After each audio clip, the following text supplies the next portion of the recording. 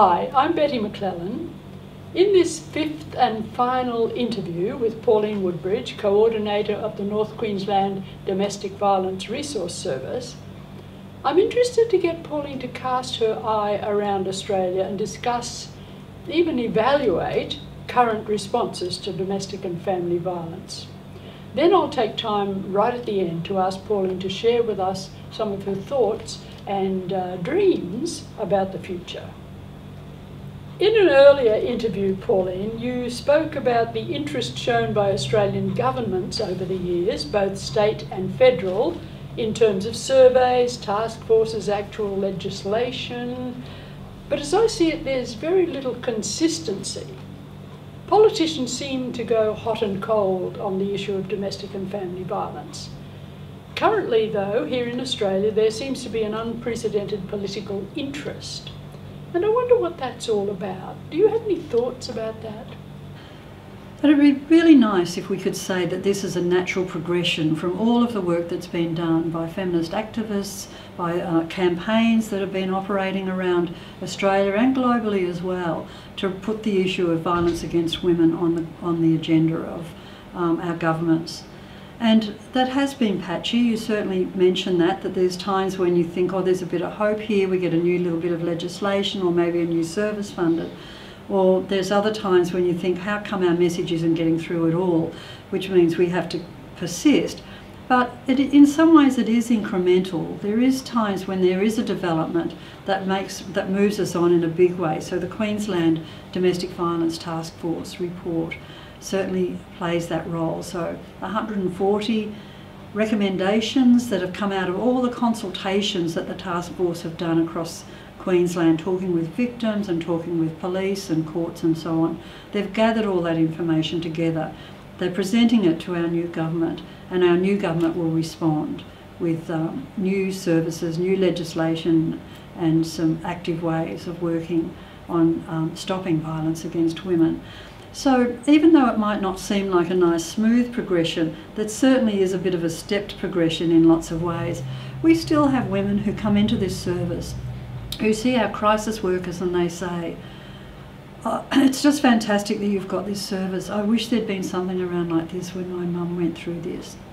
So we know that we can measure that there has been improvement. And our safety upgrades is a really good example where we've had a philosophy that says, why should women and children leave their home because the perpetrator's behaviour makes it unsafe to stay at home? And so therefore we now have services that say, well, let's make the home safe for the victims, the women and children, and let's deal with the perpetrator outside the home. So we certainly have developed some new responses. There is a way to go. I think the media needs to really tidy up their backyard around the way they report domestic violence, especially the deaths of women in domestic violence. There's still a long way to go with those sorts of aspects. But I think we're in a good place as well. There's certainly optimism for what's going to come out and what's going to happen in Queensland in the next year or two. Now, here in Australia, there are so many strong women, leaders in the fight against domestic violence. And like you, Pauline, they have never given up the fight. They continue speaking out, continue working to achieve the goal of safety for women and children. I know we don't have time for you to comment on each and every one of your colleagues around the nation, but maybe you'd like to mention a few of the ongoing projects they're involved in. Well, speaking from close to home, we do, our domestic violence office in Mount Isa was managed for a long time by a very special woman, Shirley, who was a rural and remote worker who worked tirelessly in the Northwest Gulf region. And through her experience and the information that she gained by working in that field, she was well sought out by governments and consultations and researchers and so on, for her to add her expertise to the information gathering that they were doing for various projects and so on. So even ourselves have got, a very significant woman who has added to the body of knowledge. And so you're right about, your thoughts range around the very many impactive women. So in southern Queensland we had women like Betty Taylor, who just led the field so well, manager of the Gold Coast Domestic Violence Service for many years, and then became a trainer around domestic violence issues and so on. So she's had a huge impact in the domestic violence sector as well. We can look at people, the writers like Jocelyn Scutt, who wrote about the legal aspects of violence against women, and people like Dale Spender, who really raised our awareness of the feminist analysis of the relationships between men and women around our language and the way we look at the world and the way we socialise. So they're very important women. And all of those, many of these women have set up very important networks and organisations that really do have an impact. So if we mention WESNet, Women's Services Network, which is a peak body for all of the domestic violence network services in Australia, they have been able to influence government policy at a very high level over the years, depending on which government is listening at the time. And they also auspice a waiver, the Australia Violence Against Women Alliance, that also informs government and works with the other alliances, and also works on the international level around the violence against women issues. So there's just so many women and so many layers that we can talk about that have had an impact and who really have made inroads and influenced our work, and our shared work and our shared commitment is to actually stop violence against women. So there is some philosophies that say you'll never stop it. There's ideas that the best we can ever do is reduce it, but there's still many of us who go back to that original premise that was held by the early women's shelters that said, when we stop domestic violence, there'll be no need for these services. We can close up and go away. Sadly, we're a long way from that happening, but we still hope that we will get there. Okay. Now I'll look to the future before we finish. You, Pauline, were on the committee that developed and recommended a 20-year plan for tackling domestic and family violence, starting in 2009. And thankfully, the federal government signed off on that wonderful plan. It is a remarkable plan, as I read it. Has it begun to have an impact, do you think, and will it have a long-term impact?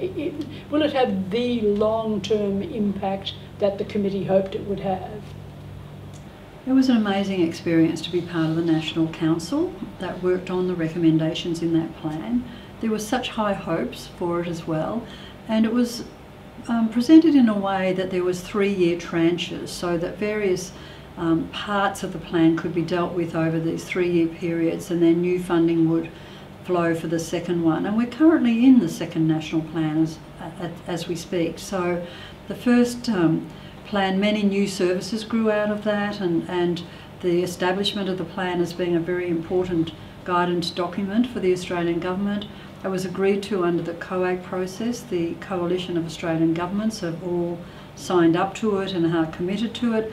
And each state and territory have to have certain obligations to provide services and feedback to the Australian government about what they're doing under the national plan. So it has a big impact from that point of view. I think the very existence of the plan gives so much hope to all the service providers who have been working on this work, to the activists who are so keen to see us really tackle and make domestic violence as an average activity in Australian society disappear.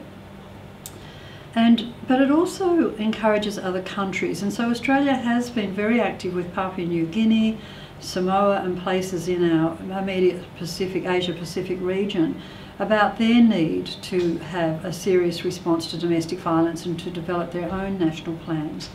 And very shortly I'll be going to the United Nations for the Commission of Status of Women, who are looking at what's going on globally around a range of issues for women and girls, including violence.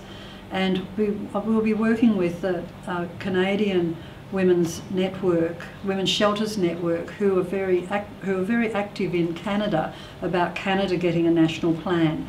So there's the local level, the guidance that it gives our governments, the guidance it gives us as workers, the hope it gives us as workers, but also it does set a bit of a benchmark for other countries to do better for women and girls in their own countries. So it's very impactful from that point of view.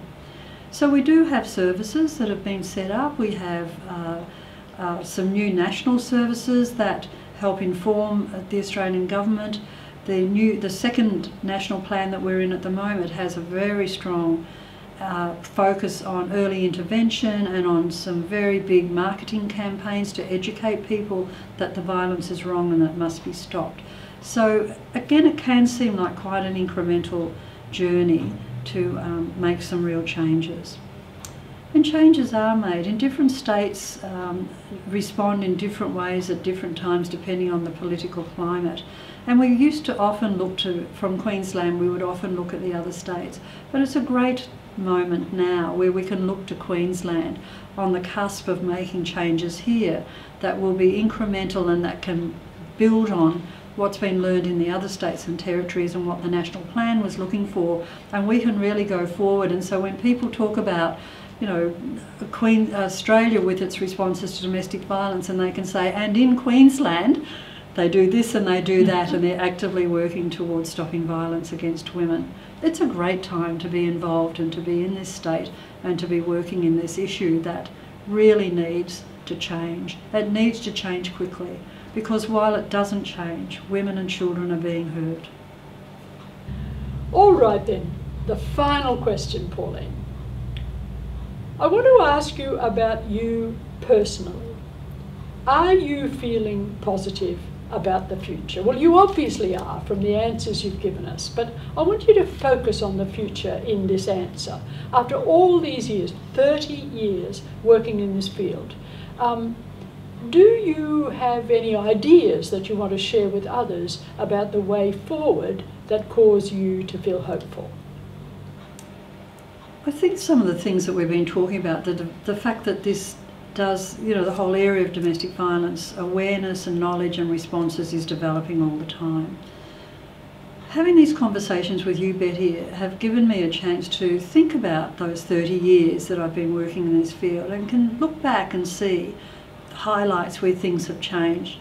I can look back and see times when you think nothing's ever going to change. But I do look forward to the future, because I think perhaps the time for domestic violence has come, and that there will be change. Whatever change happens, we can never go back to the ignorant days where it was actually okay for men to do this to their partners in the privacy of their own home. That's one thing we can be confident of. We can never go back to that. All we can do is ever from there go forward. The whole issue of preventable deaths, that's such a strong message, is every domestic violence death is preventable. And so putting a whole range of systems in place to examine every death so that we can close the gaps and do better and prevent preserve each woman's life. And to preserve each woman and children's life in a way that upholds their rights as human beings in this country. All of those things are absolutely possible. It's obvious from this YouTube that my 30-year journey has meant that I've added 30 years to my age, and I'm very eager that we make some real changes before I drop off my perch, or and I'm encouraged by the Australian government saying it wants people to work into their old age, because I have every intention of going for as long as I can and hoping and working very hard to bring about some real change. And future generations of women will carry on that fight, of course they will, but we hope that it'll be a different fight. It'll be a fight of far less vulnerability, far less overwhelming numbers of women treated in this way, and far less children growing up in a way that enables them to either be victims of violence or to perpetrate that violence. So the future will look different. Already where we are now at this time is different from where we were 30 years ago. And we have to I think it's a great chance to look back and recognise that and celebrate that, and to look forward very positively to the future of women and children in Australia living safe, happy and independent lives. Thank you so much, Pauline. This has been so good. All of these interviews, 5 interviews we've done, and it's been just great, so thank you. I want also to thank 2 remarkable young women, Jerry Polovich and Angela Burrows, for their technical assistance throughout these interviews. They have worked so hard, and we, Pauline and I both, thank them very much. I'm Betty McClellan, signing off.